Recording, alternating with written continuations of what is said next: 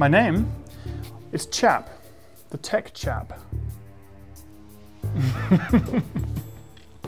Okay, let me explain. Basically, this is going to be James Bond's phone. Well, maybe not his actual phone, although it would be fun to see Daniel Craig talk about what his daily driver is. But this is the Nokia 8.3 5G, and it's the phone that presumably Nokia is spending a ton of money on to feature as the new Bond phone in the upcoming movie No Time to Die. Okay, that's better. It was getting far too hot in that tuxedo.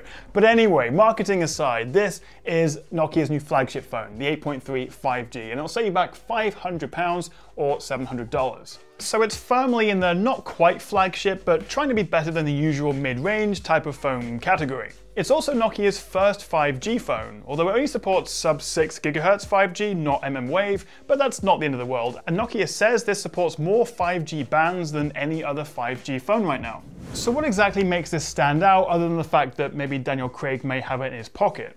Well, for me, recent Nokias have always been about having that fast and pure Android software, good cameras, or at least interesting cameras, like last year's Nokia 9 PureView, and also not costing an arm and a leg. And so with Android One, a quad camera setup, and a £500 price tag, this should be good. Now, the first time you pick this up, your first impression is going to be, this is a big phone. I mean, it's 8.9mm thick, it weighs 220 grams, and we get a 6.81-inch screen. It really is a bit of a chunky monkey. And while the bezels are pretty thin around 3 of the edges, we do have a bit of a chin at the bottom here. But if you do want that big phone, big screen experience, then it's fine. And I think it's a pretty good looking phone overall. We get Gorilla Glass on the back, although there's no word on the front, so I'm guessing not. But the takeaway is, while it looks fairly smart, it does feel a little bit plasticky. It's also very slippery to hold. I do like this polar night color though, and hopefully you do as well because, well, there aren't actually any other choices. We get this circular camera module on the back. The power button here on the right doubles as a fingerprint reader, which I actually quite like, and it does feel more comfortable given its size than, say, an in-screen reader. But then on the other side, slightly bizarrely, we have a dedicated Google Assistant button. And as much as I'm trying to get used to it, I keep pressing the wrong one to unlock it. It kind of reminds me of Samsung's Bixby button in that we just don't really need it, and it's more hassle than it's worth. We also don't get any wireless charging, and come to think of it, I don't think there's any IP water resistance rating either. There is a headphone jack though, if you're still into that sort of thing, but we do only get a single, fairly average speaker, which is a little bit disappointing. So headphones are definitely the way to go. We've taken the lead. So let's talk specs. And we get a Snapdragon 765G chip, which isn't quite a flagship 865, but it's more than powerful enough for any game or app right now, alongside 6 or 8 gigs of RAM and 64 or 128 gigs of storage, plus microSD support. We also get a good-sized 4500 mAh battery, and I find that I still have about 30% of my battery left at the end of the day, so no complaints there. You should be able to get a good day and a half out of this with a bit of rationing. But for me, one of the biggest selling points is the software. It runs Android 10, but because it's an Android One phone, I know that's slightly confusing, but it means that you're essentially getting the Google Pixel experience, so there's no skins or horrible ugly UI on top or tons of bloatware. Just pure vanilla Android, which also means it'll be one of the first phones to get updates like Android 11. So far so good then, but what lets this down a little bit I think is the screen. It's LCD rather than AMOLED, and it's also only 60 Hz. Neither of which are really deal breakers, but so many phones now offer smoother 90 or 120Hz screens, even the £200 Poco X3 for example. And it does make a difference to how fast everything feels. Will the average person going into a phone store really care or mind that much about 60 versus 90 Hz? Probably not is the answer, and I think that's why, Apple probably don't have that much to worry about with the iPhone 12 if they do go with 60 Hz.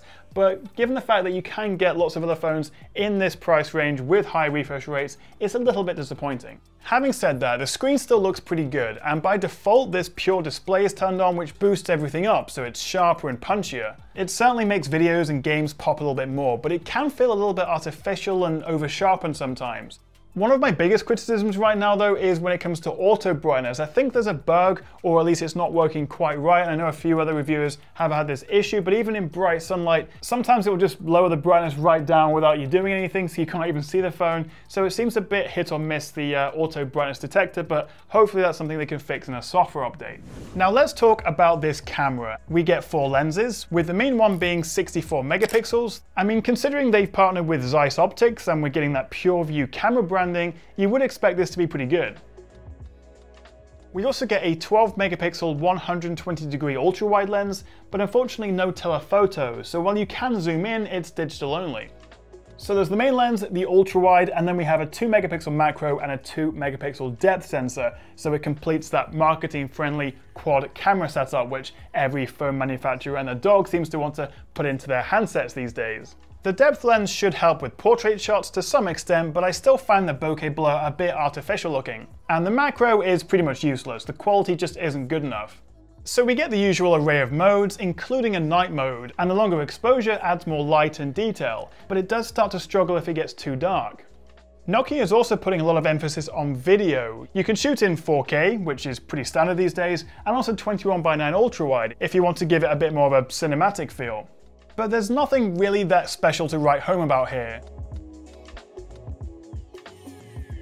And then around the front we have a 24 megapixel selfie camera, although for some reason selfie portraits seem to go really dark and contrasty.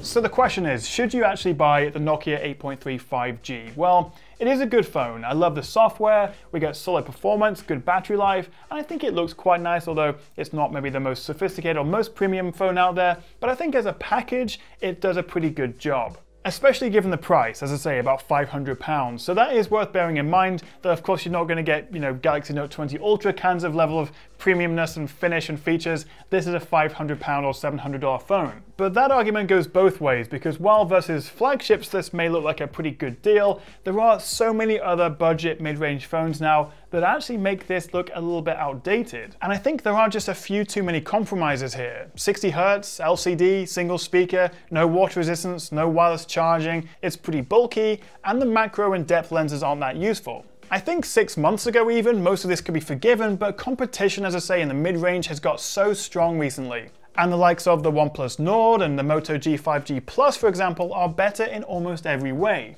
Plus, if you do just want that stock Android experience, then the Pixel 4a or the upcoming Pixel 5 may be a better option. So perhaps if Nokia or HMD Global, who actually own Nokia, maybe spent a bit less money on the James Bond marketing budget and a bit more on the handset itself, then we'd be in a better place. But while there's nothing wrong with this phone, and I think if you do buy it, you'll be pretty happy with it, given the price and the features, I just think there are better options out there. But what do you reckon? Would you be tempted to buy this? Do you think I'm being a bit too harsh? And did I just completely ruin the video with that stupid James Bond skit at the beginning? Let me know in the comments below. And if you do want to see more from me, then make sure you hit that little subscribe button below. I've got loads more videos coming out this week. Thank you so much for watching, and I'll see you guys next time right here on the Tech Chat.